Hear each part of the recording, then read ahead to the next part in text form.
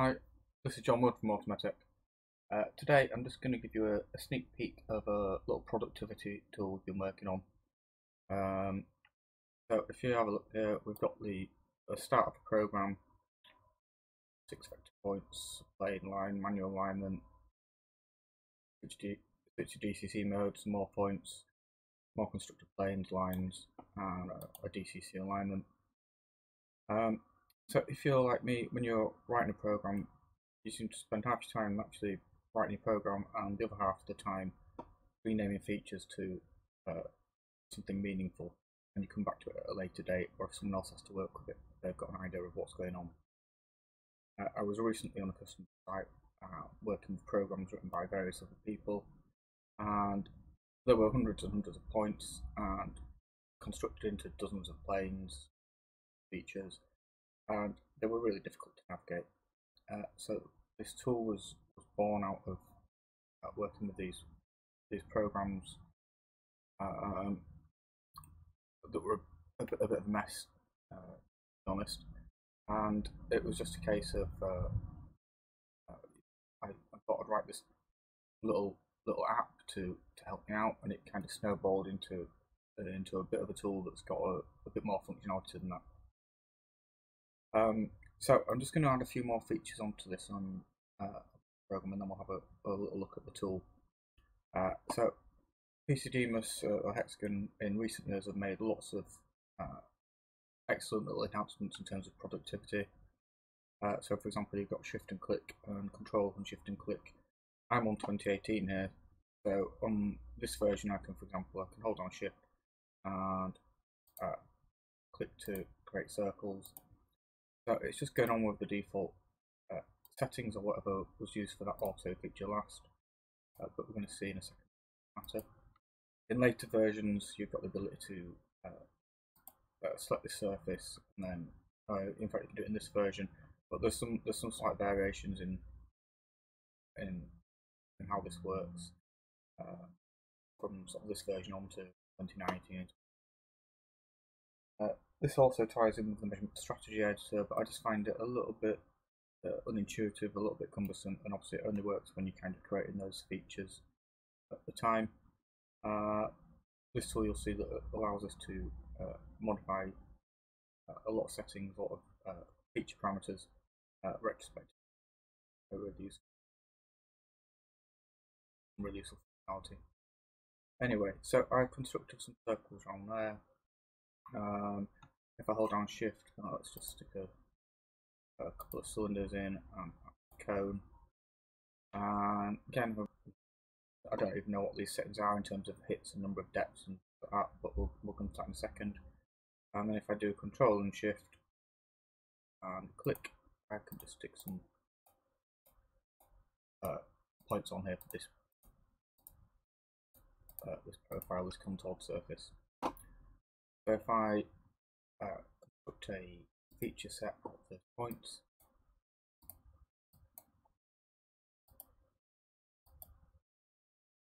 and construct a circle, PCD circles 2 to 9.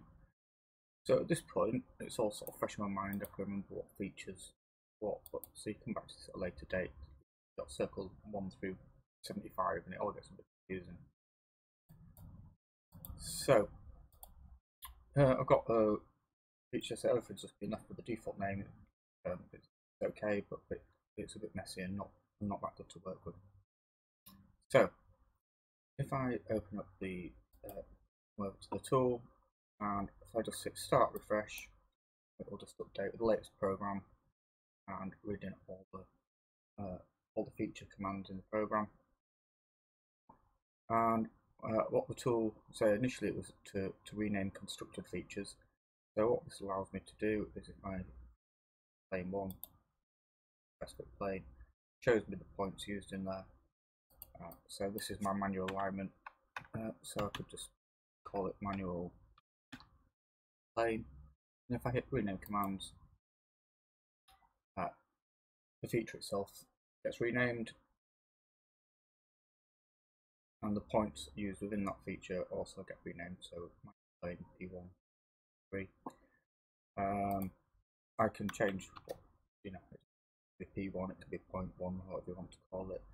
So if I put PNT in there, if I select line 1, and this is for the manual alignment again, so if I call it manual line, rename commands.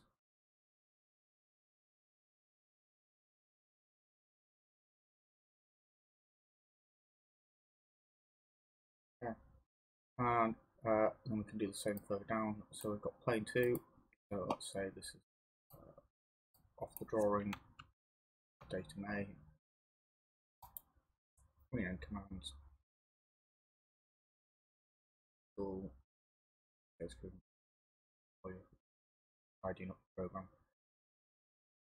It's a real time saver. It takes a little while to process the commands in here, especially on a bigger program. But if you've got lots of features, and it's still a massive time saver.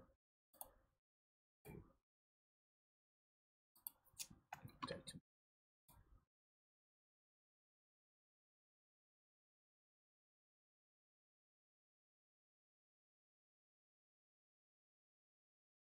And then down at the end, we've got this scan 3 and this PCD here. So scan, let's just call it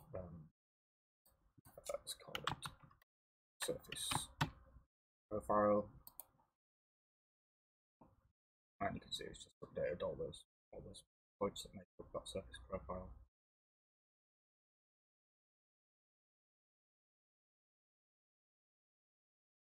Okay. So this is what the tool was originally intended to do, and it does it very well.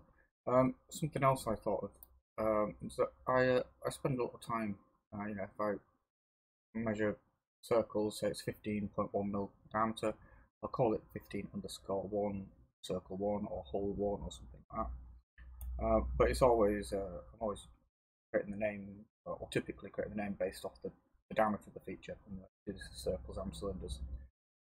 So over here, I'd flip back to PC-Dmis, so I'd circles 2 to 9, and so if I select circles 2 to 9 over here, I can just auto name those. Now I use an underscore in point with a decimal in place of a decimal point, but you know, use P or point. You could use a decimal point if you wanted, though I'd advise against it. But I just tend to use underscore. Yeah, so I've got 2 to 9 selected here, and I just say auto name circles and cylinders. And my prefix at the moment over there is for circles is hole, so these are going to come out for 16_4 or 1, which if we look at one of them in the program, you can see 4 mil diameter hole. Okay, so that's a handy little tool. And then finally, I just created all these circles and cylinders without really looking at any of the settings. But if I just select my 8 holes here, I can just go over and examine some of the properties, like number of hits, and say, okay, well, I don't want 5 hits on those, hit 7, and I can just update the parameters.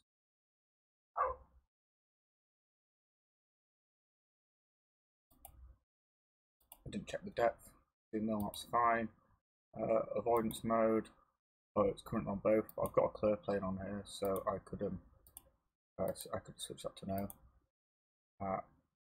And this is sort of stuff you typically either F9 the feature, go in and change it on the toolbox, or do it in the edit window, and again you kind of search around where that setting is. You've got 50, you know, I've only got 8 here, but you can see how what a time saver it is.